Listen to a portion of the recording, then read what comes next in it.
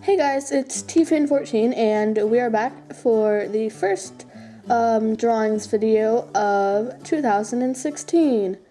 So there's quite a few drawings and let's just get started. First up we have the first drawing I did in 2016 and it's just a little wolf with an airplane. Pretty simple. And then when we were driving in the car, I was just sketching the landscape. So that is all for the other sketchbook, but I just got this new one, which is toned tan.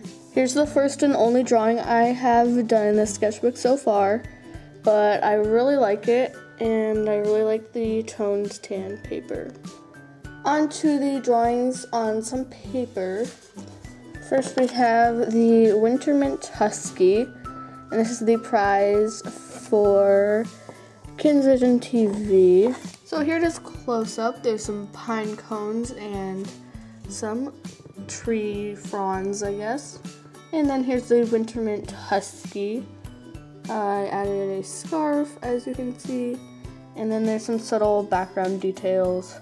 And then next is the Webkinz Signature Snow Leopard. This was the prize for Cats Go Wild X, who was in second place. And as you can see, I drew the snow leopard because that is what she requested.